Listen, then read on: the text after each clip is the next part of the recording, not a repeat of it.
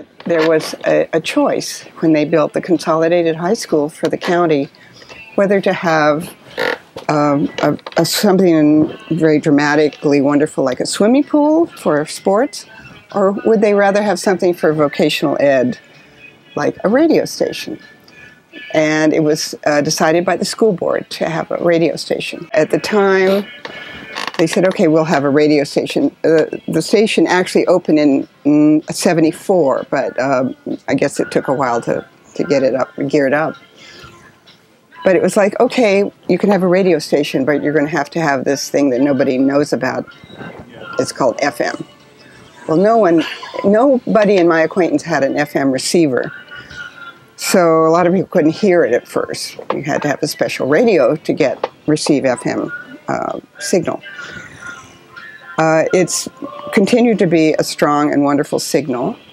And I've actually heard one statistic that there's only one other high school radio station in the United States that's more powerful than this, which is 17,500 watts, which is just amazing. But it has served as vocational education and entertainment for the community ever since. I think maybe in the early 90s, there were other entities who would like to have some of this bandwidth. And it seemed like there was an underutilization of this giant thing sitting here, because as soon as school was out, it was over. As soon as the weekend was here, it was over. But they started to collaborate, and the big collaboration they came up with was University of Pennsylvania's WXPN. So we hit a toggle switch, and XPN broadcasts over our facilities. And that satisfied people who felt that that would be a really good use of this bandwidth. So that's collaboration has continued. When they began having the adult volunteers coming in after school and in the evenings, and which was my gig for 20 years, it's just delightful, because what I found out that people tune into radio, they usually want a specific format. And if it doesn't follow their format, they won't listen. A lot of people only want the music they like. But with this unusual situation, it was more like a college radio station, where it was the DJ's choice. If it was country, if it was a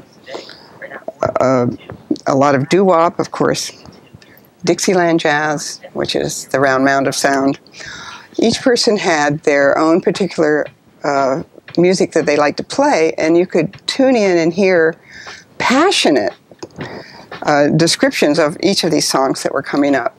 My particular choice was jazz and blues, and then I also had a half hour of eclectic.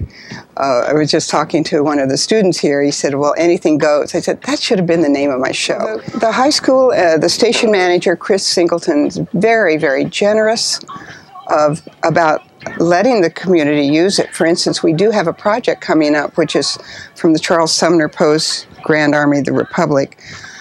We are just starting to create some 5-minute radio spots with Robert Earl Price as the narrator, and it's going to be called Black Cultural Almanac, a la kind of the Poet's Almanac.